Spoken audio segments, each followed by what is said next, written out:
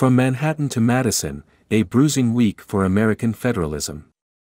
An Israeli visiting Washington recently told me that one advantage the United States has over Israel is federalism. The Jewish state has been paralyzed by mass protests of predominantly secular, liberal Israelis opposed to a religious, conservative coalition heading the government. Americans are divided along similar lines. But Israelis have only one government on which their political future depends. Americans channel conflict across 50 state-level democracies, some liberal and some conservative. In theory, that lowers the political stakes. One reason the past week was a grim one in U.S. politics is that the federalism guardrail looked more brittle than usual. From Manhattan, where Donald Trump was indicted, to Madison, Wisconsin, where a brutal judicial election chipped away at legal norms, to Nashville, where Republican state legislators voted to expel 2 Democrats, state-level democracy was polarizing and dysfunctional. Start with the Trump indictment. Yes, it's a national story, because Trump is a national figure.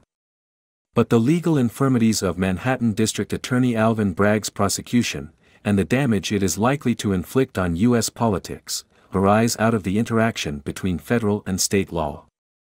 The heart of Bragg's indictment is that Trump not only recorded false business records, a New York misdemeanor, but that he did so to hide another crime, creating a felony. Bragg's court documents, astonishingly, don't say specifically what this secondary crime is. But they point out that Trump's lawyer involved in the transactions pleaded guilty in 2018 to a federal campaign finance offense. Bragg's theory might be that Trump's business records were felonious under state law because they concealed a federal crime. That's an innovative and alarming use of federalism. The fact that the United States contains 51 independent legal systems, each state's and the federal government's, limits the power of each. Bragg appears to be turning this logic on its head. He wants to aggrandize his prosecutorial power by essentially laundering a federal campaign finance violation into New York state courts. The Manhattan indictment raises the specter of other state prosecutors targeting national politicians from the opposing party. Most states have dozens of district or county attorneys with substantial independence, and the Internet has expanded prosecutors' geographical reach, because electronic communications involved in many white-collar crimes pass between states. If Bragg has set off a tit-for-tat cycle of politicized prosecutions, federalism seems as likely to accelerate as constrain the destructive trend. Now to Wisconsin, where progressive candidate Janet Protasiewicz prevailed in a bitter campaign for state Supreme Court justice against conservative Daniel Kelly. Protasiewicz campaigned by all but announcing how she would rule on hot-button issues. Legal legitimacy has typically depended on separation between the judicial and political branches of government, something the Constitution creates by granting life tenure to federal judges. But in Wisconsin, where state judges are elected, this contest suggested that the separation is shrinking. Federalism is one reason why. Specifically, abortion federalism. The Wisconsin election was turbocharged by the Supreme Court's Dobbs v. Jackson Women's Health Organization decision last year overturning Roe v. Wade and giving states the ability to set abortion policy. Wisconsin has a restrictive 19th-century abortion law on the books, and Protasiewicz profitably aligned herself with pro-choice activists. Giving states more authority over their own affairs can up the ante of state politics and trigger a breakdown of norms.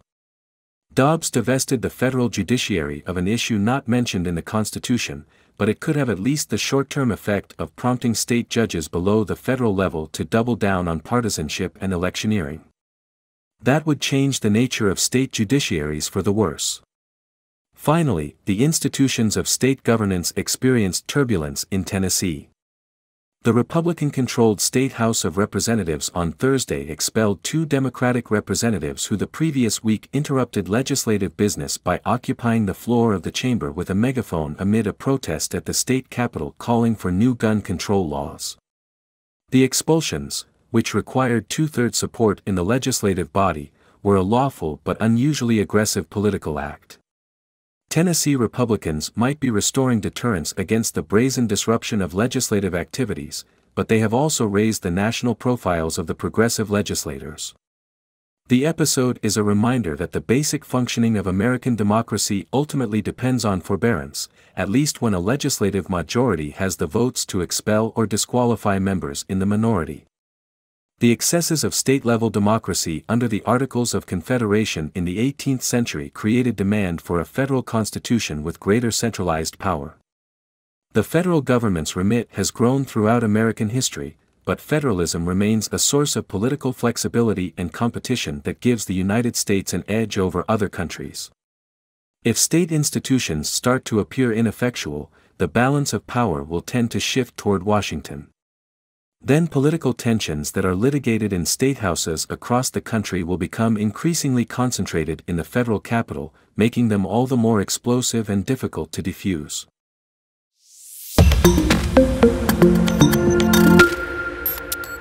From Manhattan to Madison, a bruising week for American federalism.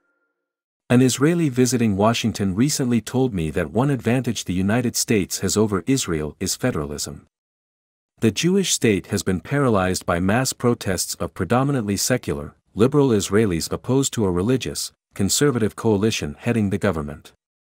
Americans are divided along similar lines. But Israelis have